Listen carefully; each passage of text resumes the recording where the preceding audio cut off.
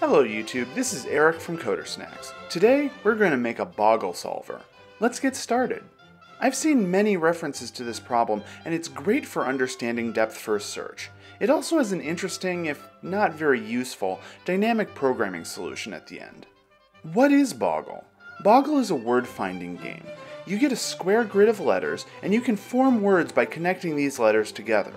Unlike normal word-finding grid puzzles, you can go different directions in the same word. For example, in this grid, you can form the word minty by connecting letters like this. Usually, words must be 3 letters long and can't use the same tile twice. Before coding, let's ask a few questions. What sizes of board should we accept? Do we have any runtime or space constraints? How will we get the dictionary? Also, how will we get the board? How can we connect tiles together? Can we connect them diagonally? Can we use the same letter multiple times? If you know the game well, you might ask questions like how to handle the Q tile or how to handle 2-letter long words. However, it shouldn't be held against you if you don't know the game that well. For this video, we'll make the following assumptions. We'll accept any size board. We're trying to minimize runtime. We can have the dictionary in any form we want. The board will be a list of strings that are all the same length, and we can connect letters diagonally, but not use the same letter multiple times. For simplicity, we'll also make the Q tile just be a Q. Let's imagine an algorithm to do this.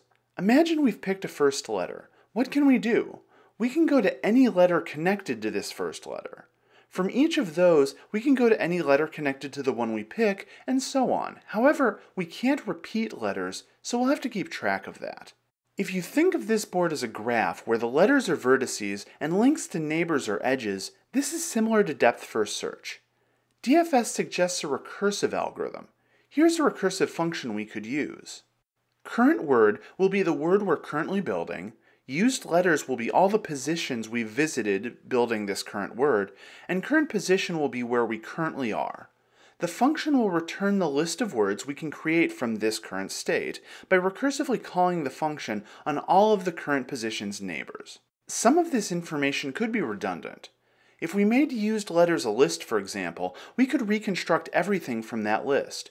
We know what's in cells 2, 2, 3, 1, and 3, 2. However, we'd like used letters to be a set later for faster lookup, and reconstructing the string each time is a pain anyway. Just keep in mind other directions we could go. Anyway, this means we can start with first letter, first letter, first letter for each of the letters in our grid, and combine the results for our final answer. What's our base case?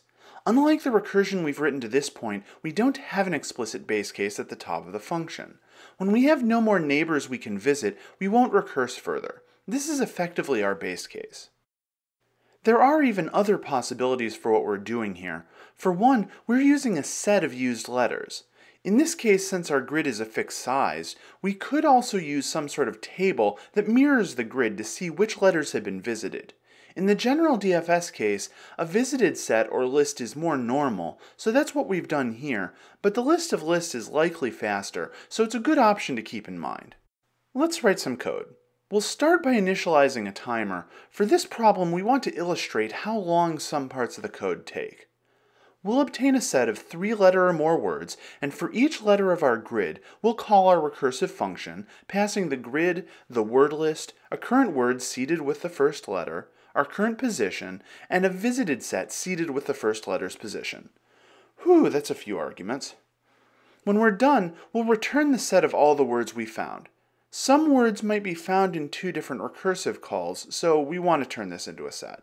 Moving on to the meat of it, the recursive algorithm, if we enter the function and the word we're building is a word, we'll put that in our result list. Remember, our base case is implicit this time, so no base case at the top. For every neighbor, well, what is a neighbor? We're going to define a list of deltas pointing to each neighboring cell. So up and left is -1x and -1y, and so on. Anyway, for each neighbor, we calculate the new x and y coordinates and recursively call find words, adding the new coordinate to used and adding the new letter to our current word. We're doing one somewhat confusing thing with the set here. The more straightforward way would be to make a copy of our used set, add the letter, and then pass the copy into our recursive function. But this means a lot of copying, so instead we pass the same set, and when we leave the recursive function we remove the item.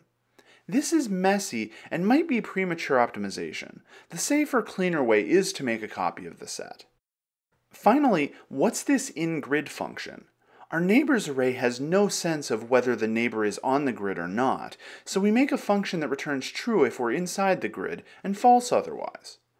When we run the program, it works fine for a 3x3 grid, but when we run it on a 4x4 grid, well, let's try to improve this. Before we continue, there's some confusion we should clean up about xy in this code. The grid is a list of strings, and so we have the y coordinate first, y being which string we're using, and x being the position in the string. But in some places in the code, we have x first, primarily in the neighboring code. We should be consistent so we don't confuse ourselves. Here's the cleaned up version. What's the runtime complexity of this code? It's difficult to calculate. From each letter, we can go at most 8 ways, and we could go to n² depth if we visit every letter, where n is the size of the side of the board. An upper bound for the complexity is 8 to the n². It's less than this. Sometimes there are less choices because of edges and visited cells, but since this is a search tree, the complexity is certainly exponential. How can we improve this? What are we doing that's inefficient? First, we're following many paths that can't possibly be words. Let's look at this grid again. stxy can't possibly be a word, and in fact, there aren't any words that begin with stx. We should be able to stop at that point. How can we fix that? We want to say, we can't make a word that starts with stx, let's abort.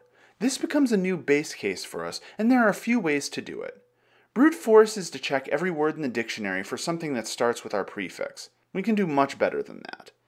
Another way would be to do a binary search on a sorted version of the dictionary.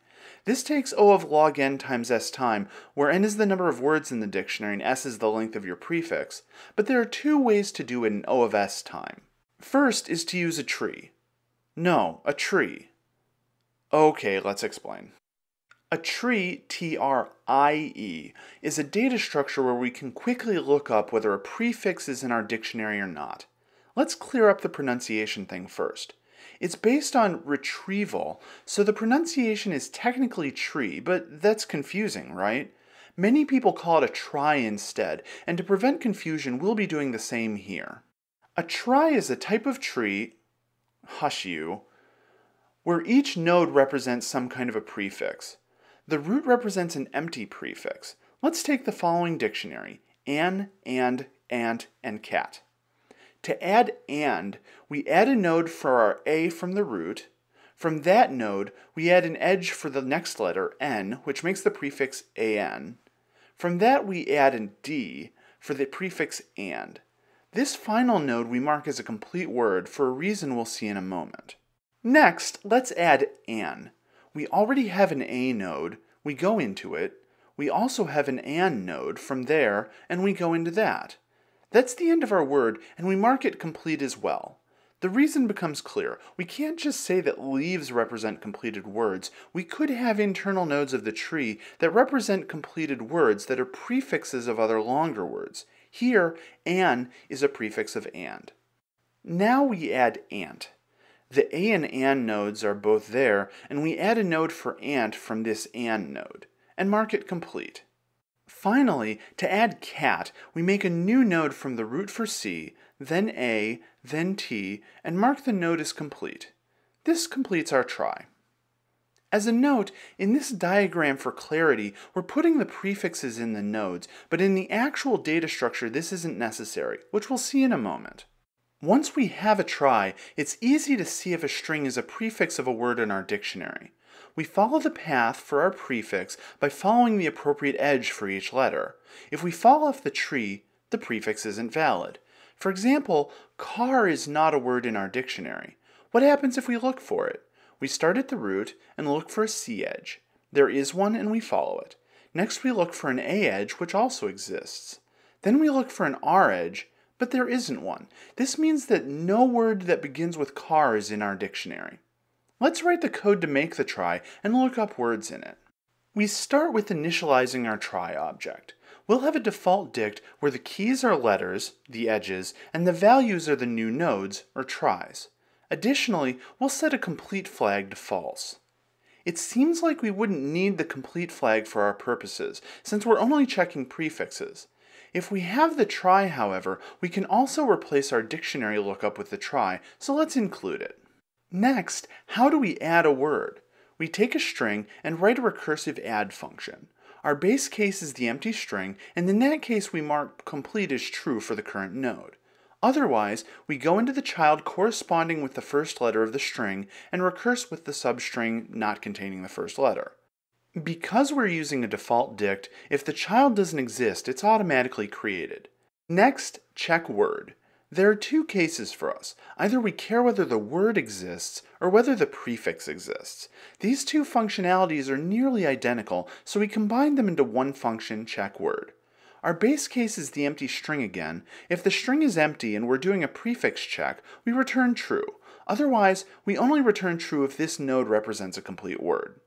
Otherwise, if the next letter is a child, we recurse, and if not, we return false, because the edge doesn't exist. Finally, to see a little better if the try is working, we'll make a showTry method to show us what the try looks like. In an interview setting, you wouldn't need to write this. Let's see how we did. We'll make a try, add the words of our example dictionary, and show the try. Looks good. Next, we'll write some test cases to see if various prefixes and words work in the try. Also looks good. This try takes O of ns to construct, where n is the number of words in the dictionary and s is the number of letters in the average word.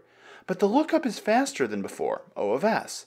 This means we can efficiently look up whether a prefix has any possible words or not. The disadvantage of a try in an interview setting is this code. This is a lot of code to get right for an auxiliary data structure. There are a couple ways to handle this. First, you could assume you have a reasonable try implementation already to do writing it, and come back if you have time and if the interviewer is interested. Second is to use a prefix set instead. A prefix set is just a set of all the prefixes of all the words. We can then check whether a prefix is in this set. This is much easier to implement. To make a prefix set, iterate over every word in the dictionary and add all the prefixes of each word, including the word itself, to a set. Here's the, code. This set also takes O of ns to construct. The disadvantage of a prefix set is it may take more space, and the lookup, while still O of s, due to the hash function of the string, is likely to be slower. In an interview setting, I would probably write the prefix set, note to the interviewer that a try might be better, and to do it for after finishing the main algorithm. Let's add this prefix set to our implementation. We have to make the prefix set at the beginning, and we'll add a timer for this as well. Then, we have to pass it into our find words implementation, and when we find that our current word isn't in the prefix set, we return an empty list. We can't possibly make any more words. Let's run our test case. This is clearly faster than the original implementation. What didn't complete in several seconds before takes 0.2 seconds now. Even running a random 100 by 100 grid only takes 3 seconds. But what's the runtime complexity? Unfortunately, it's the same. In the very worst case, every word is in the dictionary, and we don't ever trim any paths. But for realistic-looking Boggle boards and dictionary, this solution is much better. The worst case here with an infinite dictionary is really unrealistic. One optimization we could make is to have a Boggle solver class and only make the prefix set and word list once. It's the same for every call to find words. Then we also wouldn't have to pass them around. These optimizations still don't improve the overall runtime complexity. Can we improve the overall runtime complexity? When we want to improve the runtime complexity of a recursive algorithm, we should consider memoization and dynamic programming. Let's look at memoization. What would we have to memoize in this function? We'd have to cache the current word, y, x, and the used set. This is possible, but the number of recursive calls you'd have to cache is huge.